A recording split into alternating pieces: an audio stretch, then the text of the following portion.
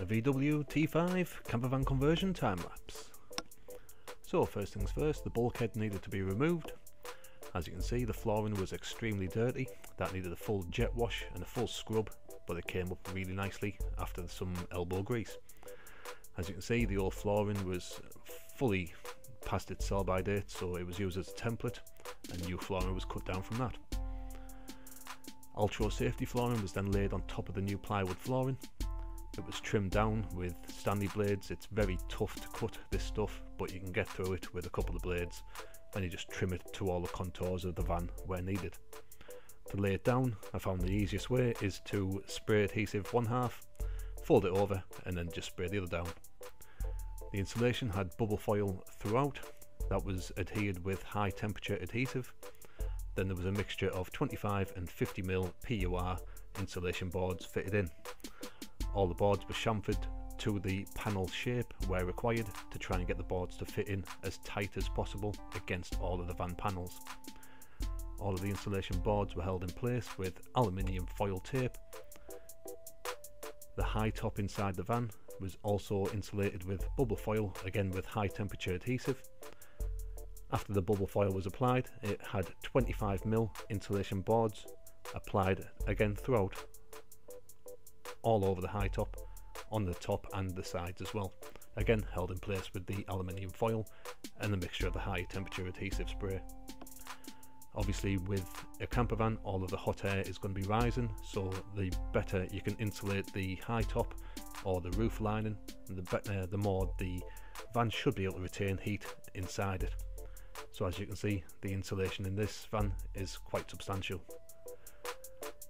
Next up was making a overhead locker, because the original van didn't have any sort of locker there.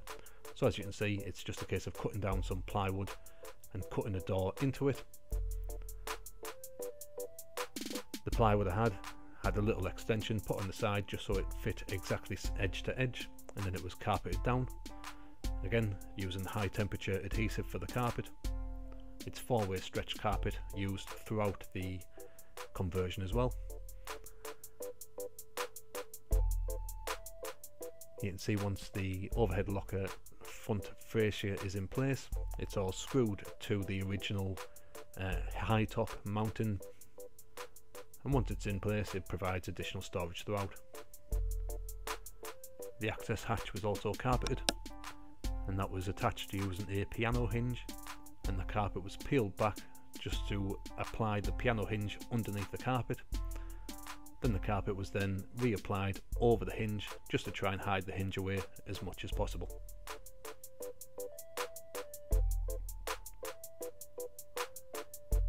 And once it's in, it provides additional storage. Then we're on to carpeting of the ply panels inside. Again, the easiest way I found on carpeting of the ply panels is to do half and half. You want to try and cut the stretch carpet to just over the size of the panels, fold one half down, spray the ply panel and the carpet, apply that, fold the other half back, and again spray the ply panel and the carpet. Doing it half and half also means that you can't get overspray on either side of the carpet, because one side's always folded on top of the other. The headlining was also carpeted, and I've cut new headlining from new ply panels.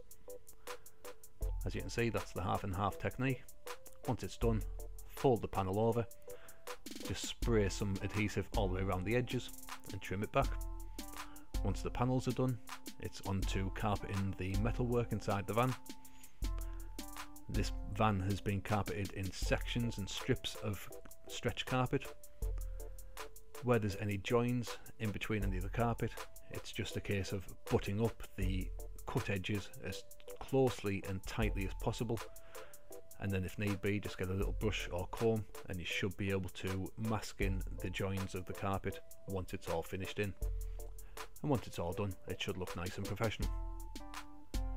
The whole point of carpeting inside the campervan is to ensure that there's no exposed bare metal, because that's where condensation might start to form.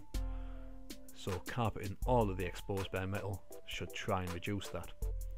If you're carpeting sliding doors or rear doors, just carpet up to where the rubber meets the inside of the door. The arches are really simple as well, as you can see, just a small piece of carpet per arch and just stretch and fold it to the contours of the arch. When carpeting, as I say, the sliding or the rear doors, the best thing is to close the doors, draw around the inside of the doors where the rubber meets the door, or the carpet up to that marker. Otherwise, if it rains, rain might seep in past the seal and get the carpet wet. If you only carpet up to where you draw inside, then it should never get wet. Always just make sure that any carpet is trimmed back to that point. As I say, you don't want any carpet going past the rubber seal into the exposed environment. To break up the interior, new headlining was made, and the headlining had vinyl applied, as you can see. Now getting the new headlining up is a two-man job initially, just because there's no previous mounting holes or brackets, so it's much easier just to do it with two people. Once the headline is in, it's a case of applying all of the carpeted panels back inside, and if you screw in any carpeted panels into the metalwork, obviously make sure that any screws that you're using aren't going to be going all the way through and piercing the outside skin of the van as well. Nice and short screws, just to be able to pierce the inside of the mounting frame. The seats in the VW T5 were a bit tired, so they were swapped over for some Mazda RX-8 seats. These seats are really quick and easy to fit in most vans, and the wiring is very simple and easy to do as well. And once they're fitted, they transform the interior look of the van. To get some heat inside the van, a Chinese diesel heater was fitted. As you can see here, I was just doing a bench test just to get everything connected up to be sure that everything was working before I fitted it inside. It's very simple, very easy. There's just a few connections to make. Intake and exhaust, and the fuel for the pump, either fed from an external tank or the internal tank. As you can see, I'm drilling through the two holes for the intake and the exhaust for the heater, and they're the two metal pipes being fed through.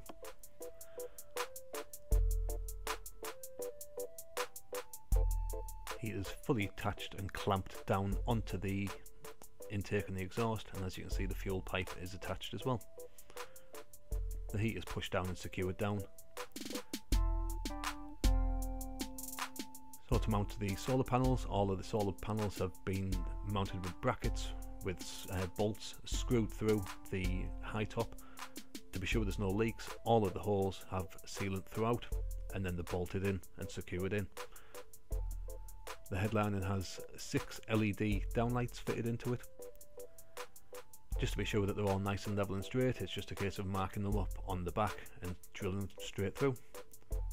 The lights just secure with two small screws inside the lights, and once they're fitted in, they're attached to a dimmer just to be able to control the brightness inside during the day or night.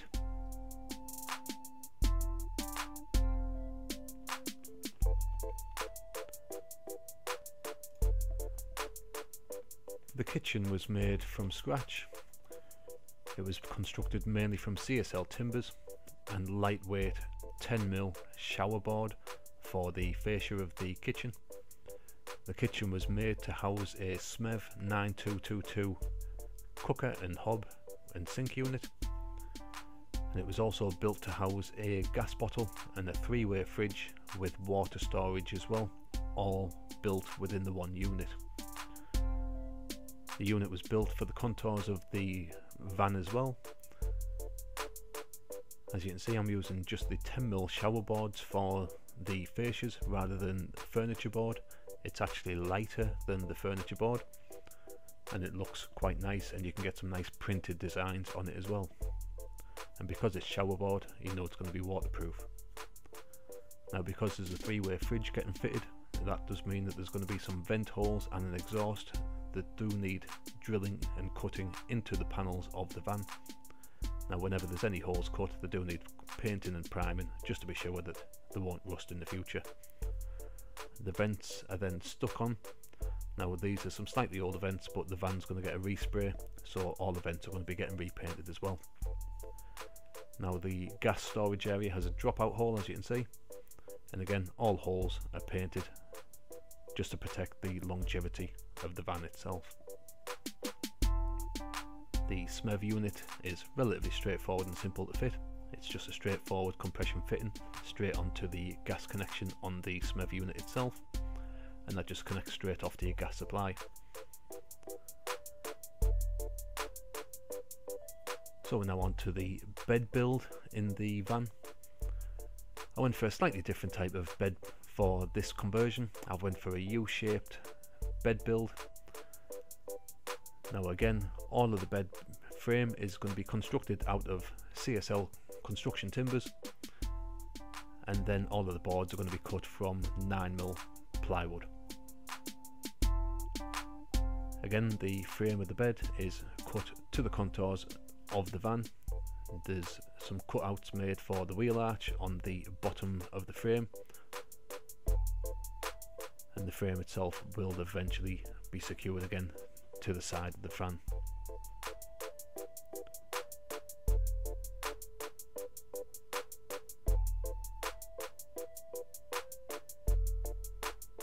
As you can see, all of the panels for the sofa bed are cut out of 9mm plywood.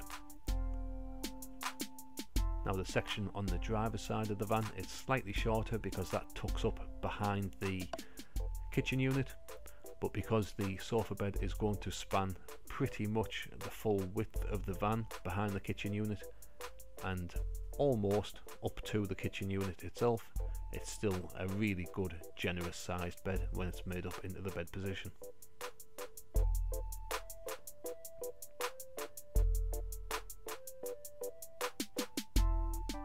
Now again, all of the CSL timbers are just secured together for strength.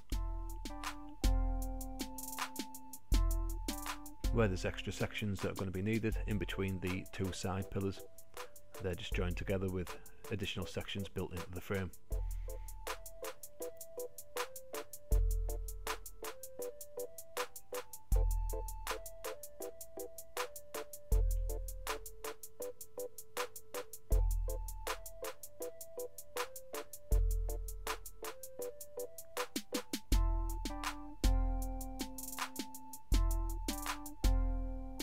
Once all the framework was done, just to neaten it up, it was all carpeted as well, just to hide all of the construction timbers and all the joints between all of the timbers themselves.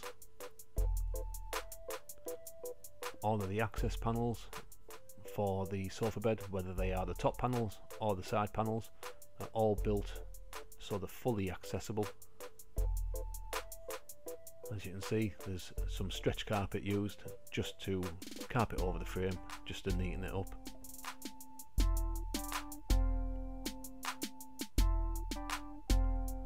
I used a slightly different coloured carpeting compared to the carpet on the side of the walls, again just to break up the interior a little bit more.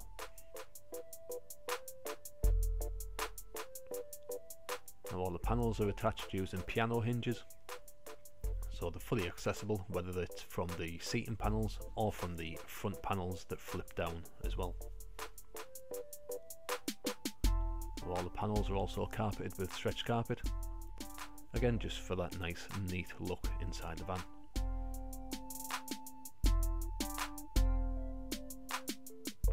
More piano hinges for more added access. So as you can see, every panel flips up or flips down.